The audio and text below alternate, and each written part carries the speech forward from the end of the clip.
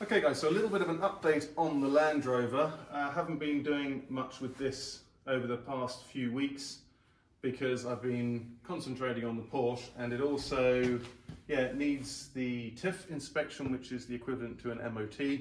The difference is over in Germany it happens every 2 years rather than once a year, like in the UK at least. I don't know how it is in other countries, but it ran out at the end of last year, so it's been like off the road for a while. But that's no bad thing, because as you remember from the last video, I think I mentioned it, one of the newer wheel cylinders from the restoration has already gone, so which according to your feedback is not surprising. They're just such shocking quality these days. But anyway, there's a few things to do. So I've got to do the front brakes, which are all over there. I've got a set of new front drums there, and I've also got to repair the washer motor, because that has never worked. Well, I say it has never worked. It used to work, but do you remember in 2021 when I put this back on the road, it literally stopped working just before the MOT, and I just chanced it, and they didn't test it. So in fact, I was in the car while they were doing the MOT, and I was making everything work. And anyway, so it needs to be repaired. So I'm going to take the old one out and see what I can see if I can repair it. Okay, so there it is in all its glory.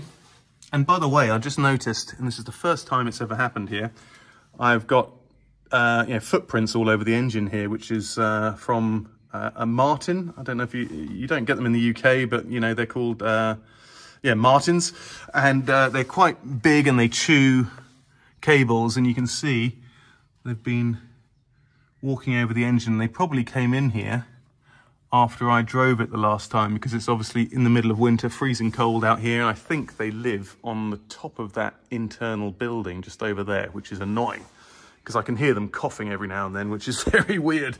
Anyway, so I hope they've not done any damage. I can't really see that they've chewed anything, but they're a real pain in the arse in Germany, because they cost literally every year millions and millions of euros worth of damage to cars. But there we are. So that is the culprit, the little washer fluid motor, and it does work, but it just leaks. So I'm going to take it out and see if I can actually try and save it.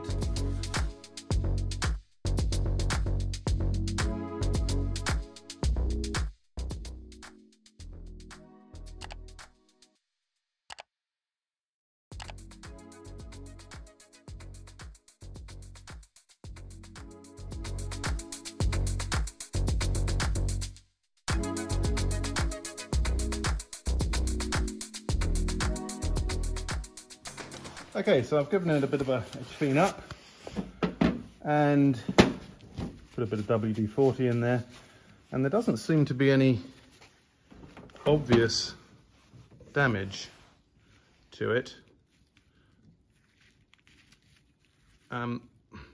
What I did notice is the housing is metal. So what I think I'm going to do is I'm going to pry up the... I'll test it first and see where the leak might be coming from, and I might just sort of open up the housing to see what's going on inside. But, first impressions, it seems okay. Okay, so just wiring it up to the battery very crudely, just to make sure that it works. Okay, so the motor works absolutely fine. Just got to see why it's leaking. Okay guys, so just getting it in the light here, and it's not that great light, but what I noticed was, you see these little nipples here. Which way does it sit? It goes like this, so the water comes in this way and then goes out the bottom. What I realized, in one of the lip of that nipple down here, there was a score in the plastic. So what I think was happening is the washer fluid was being drawn in through the top and just sort of, I don't know, coming out between the pipe, because the fitting wasn't that good. So I've done two things. I've put a little bit of insulation tape around there, and I've also cut the end of that or it's not that straight actually, but cut the end of that tube, because that's obviously as old as the car is, and it had sort of formed, you know, a sort of like a flare in it, which probably wasn't that airtight or watertight. So I'm going to push that back in there. I'm going to do it to the same thing to the fitting in the car, the pipe in the car, and see if that solves it. So this is what I mean. Look, you can see it's just sort of flared out over the years, and it's probably become just a bit loose on that fitting. So I'm going to clip that off. Okay, so I've just clipped this off. Let's try and get this light. The light in here is very tricky. It's not so bad to the naked eye, but trying to film in here is a nightmare. So I've clipped that end off there, and oh no, wait, it's that end off there which I've just clipped off, and I've cleaned the inside of it, and I'm going to put it back together now and put some power to it and see if it actually comes out of the jets here.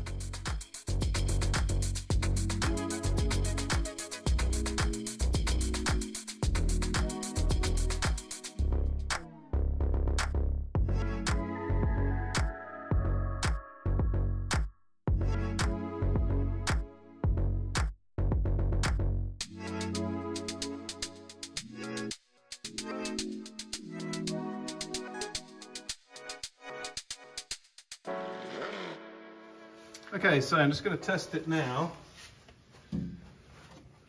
and see what happens.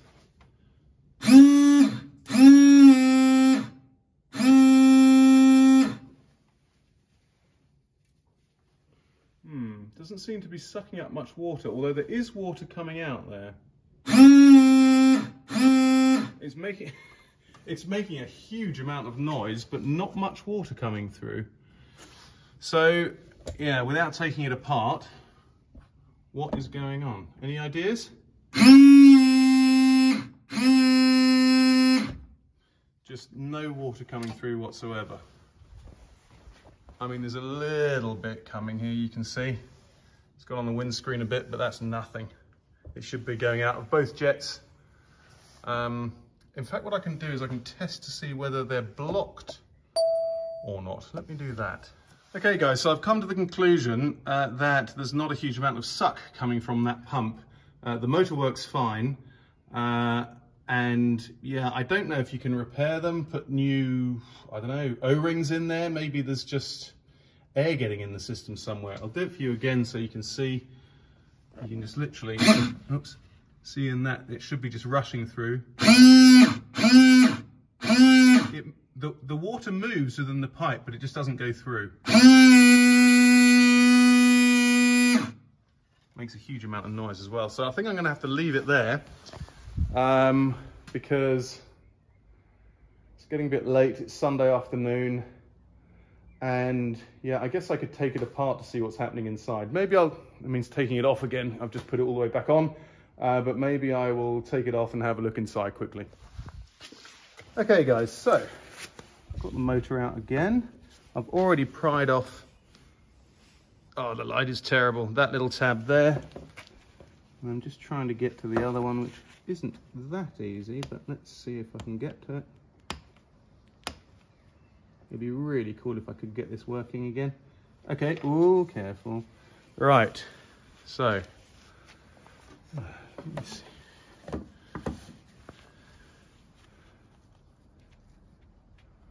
Let's get a bit of WD-40 on the case.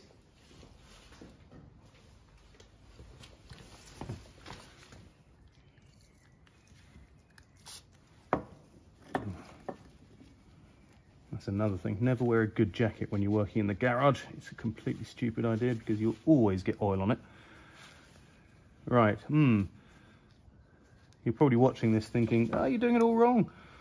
It's connected to something on the inside. Oh, here we go. Just bent that other one up a little bit more. Maybe it needs a bit more. I'm using, obviously, a wood screw, which I think everybody would use in this instance. Let's have a look. Yeah, I think I probably shouldn't be doing that because I can feel some... Oh, no, there we go.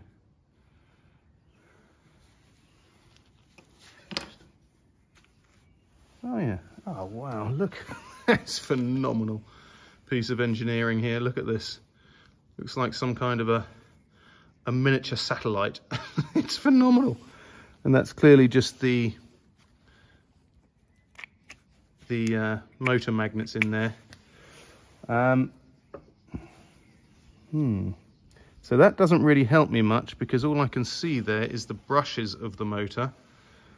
I mean, I can give that a bit of a clean out, but not going to help me much, I don't think, because we know that the motor is working. So clearly there's something wrong on the inside of the pump itself, because the pump ain't pumping, which is a shame. But anyway, interesting to see the insides of a washer motor. Goodness me, look at the, it's just, for me it just seems so complex, but anyway, so I think what I'd probably have to do is I'd have to take out, what's the make on this? I'd have to take out these rivets here and have a look on the inside. Okay, so what's happening is when I've got the taste of nastiness in my mouth now because I've just been blowing down here. But what happens is when I connect this pipe up and blow through it and put my finger on the end here, what happens is the air comes out of this little hole, which is where the motor spindle goes into. So I'm wondering if there is some kind of an air leak in there, or in this case water leak. So I think the only way I can find out is to carefully take it apart, and I guess it's drilling out these studs here. Okay, so just got that very lightly in the clamp there in the vise. So I'm just going to choose, what was that? That was 3mm. What should we do? 4mm? Yeah, I think 4mm will do it. Just take off the heads and then have a look inside, because basically I've got nothing to lose doing this.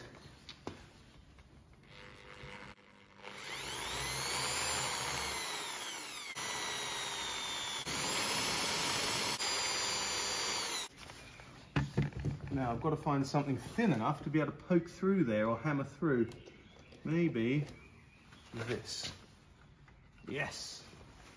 All right, hammer. Little taparoo here. Something with this one. Is that coming up already? Yep, must have done. Take it out of there. Put it on here. Let's have a look.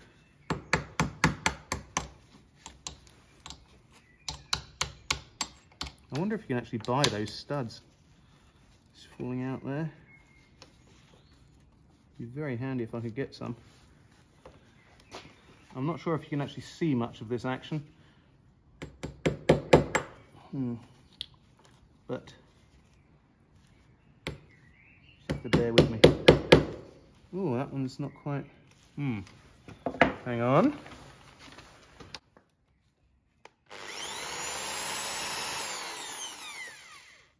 That one's through. Okay. Let's come back to this.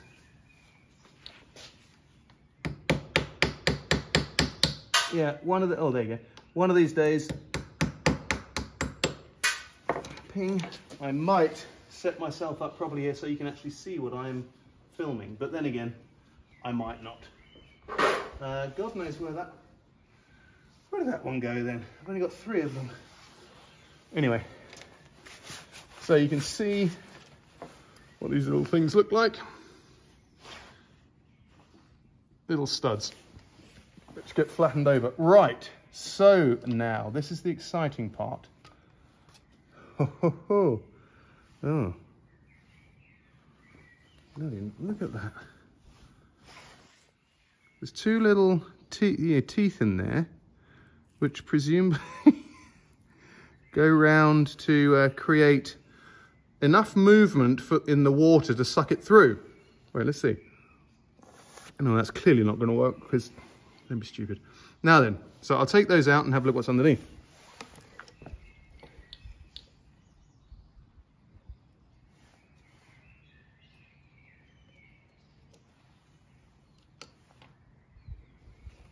So, just looking in there, I'm wondering what the problem is, to be honest. Where does the...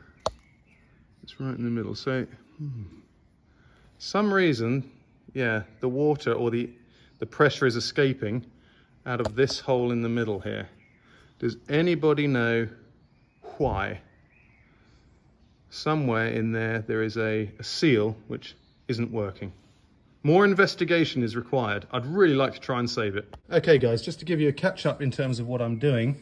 So I'm pretty sure that the issue here is this O-ring has seen better days. This is maybe slightly deformed over the years, and that there's not enough sealant here, but also through this hole here, which is where the motor goes through. So what I've done is I've found some screws which fit perfectly into those holes, and I'm going to run a very thin bead of sealant around that O-ring, because I haven't got another one.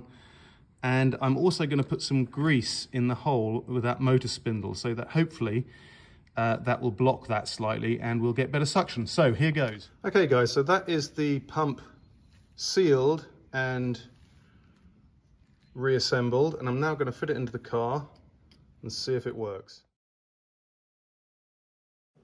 Okay guys, so a bit of an unusual ending to this video, because when I was filming the work I was doing yesterday on the car, the battery ran out, so I couldn't finish it. But essentially, I think I got up to where I was reinstalling the motor. I can't remember without checking back. But anyway, it's a bit of a funny turn up for the books, really. So in my mind, it was the motor that was at fault, and you can probably see where this is going. So essentially what I did was I started with the most complicated job of the entire system. So I took the motor apart, I lubricated it and checked it and tested it, and thinking, where's the fault? You know, why is it not working? Because there was nothing visibly really wrong with it. So anyway, I put it all back together, and then it still wasn't working, and I was thinking, what's going on? And then I had the bright idea to check the lines, the feed lines to the squirters on the windscreen, and I used actually some air from the compressor, and there was nothing. It took something like, I don't know what it's set to, but 6 or 7 bar, which is vast, but there was no air coming out of the squirters. So yeah, I should really have checked the pipes before taking the motor apart. So it's a bit of a daft move on my part there, but we did get to see the internal workings of that pump, which I think is the main thing really. I now know how that water pump works, and so do you.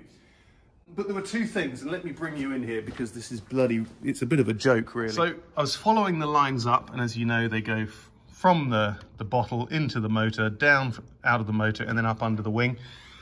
And I was checking here, and I realized what I'd done here when you can actually still see it, look. There it is in all its glory, that clamped part of that hose. Basically what I'd done is I put this cable loom inside this cable holder here, and had thought I'd got them all into that loop. You can see a loop there, but this had slipped down as I was tightening it up. And since I've finished this car, this has always not been working. So the only issue that has been with it was this clamp in the pipe, which is quite frustrating because it's a really simple fix. However, when I saw that, I sort of massaged that pipe back into shape, and water does actually pass through it now. But they're still blocked. The squirters are still blocked. So eventually, after a lot of toing and froing, I was sort of trying to clean this up with a needle, both sides here and here. And eventually I got one of them working. So this one works now perfectly. It actually should be down there now. But this one works perfectly and squirts comically here, and then dribbles down onto the windscreen. This is all covered in water yesterday, all down here on the floor. But the one on the other side isn't working. So what I'm going to do is I'm going to demonstrate that's working to you, because I've got, I just dropped it, a bit of cable down here. And then I will obviously have to take the pipes, take the dashboard off and get the pipes out and clean them thoroughly, just to make sure that's working, because I need that to get the MOT when I take it in. So I'll show you it working. Okay, so I've got my cable wired up there. And you can see how well that's working now. It was just absolutely blocked before. And if you have a look on the, hang on the other side, just bring you around here.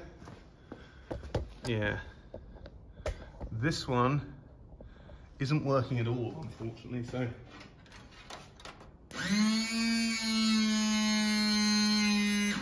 Yeah, so there you can see it's sort of dribbling out, which is, I don't know, maybe there's another, well, there's clearly a blockage in it somewhere, but on the other side, it's working beautifully. So I'm sort of pleased with that. Feel a little bit foolish, obviously, as you can imagine, because taking that pump apart wasn't really necessary, but that's the way it goes sometimes. Anyway, thanks for watching, and I'll see you next time.